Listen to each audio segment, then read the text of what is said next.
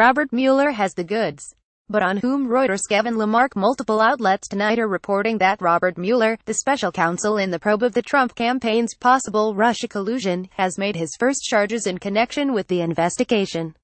The charges were approved by a grand jury empaneled in Washington, D.C., by Mueller and his team of investigators and lawyers.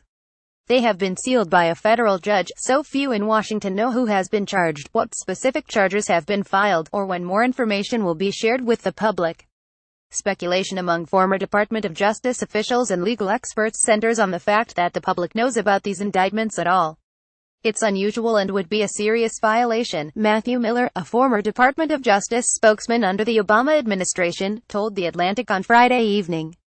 Mueller's investigation is taking place under the purview of Deputy U.S. Attorney General Rod Rosenstein, since Attorney General Jeff Sessions recused himself due to his involvement with the Trump campaign during the 2016 election.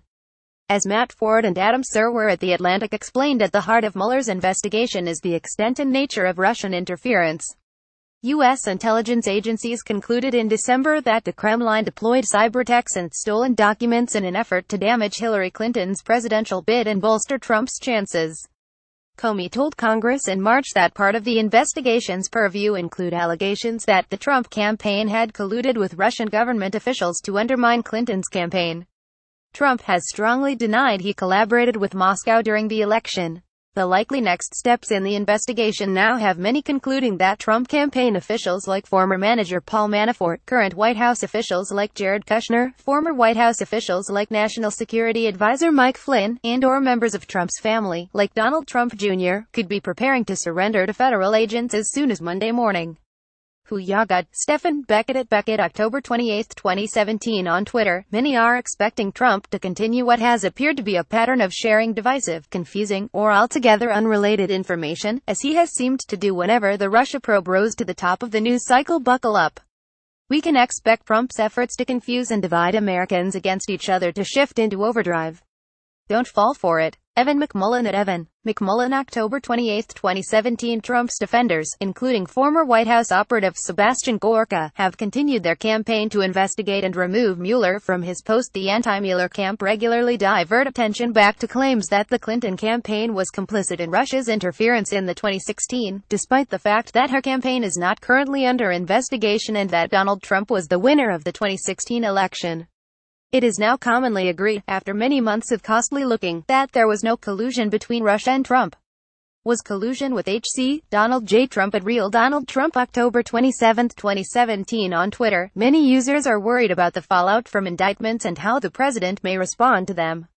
There has long been a fear that Trump would fire Mueller, as he has the power to do, if and when the former FBI director's investigation began to yield indictments and prosecutions, as they appear to have done tonight. America now needs to prepare for a possible constitutional crisis.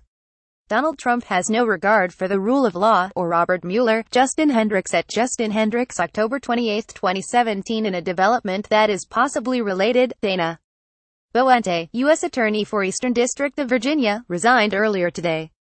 Boente, who served as acting Attorney General after Trump fired Sally Yates, has no direct connections to the Russia case, but there is speculation online about the timing of his resignation, especially as it relates to the possible dismissal of Mueller. Boente has said he will stay on in his post until his successor is found. Meanwhile, CNN has also reported that Trump has turned his attention back to his former opponent, Hillary Clinton, and sought to accelerate the release of the remainder of the State Department emails that fired FBI Director James Comey had previously investigated and cleared of criminal activity. I don't know why he was forced out, just that a few days ago he was telling people he couldn't wait to go back.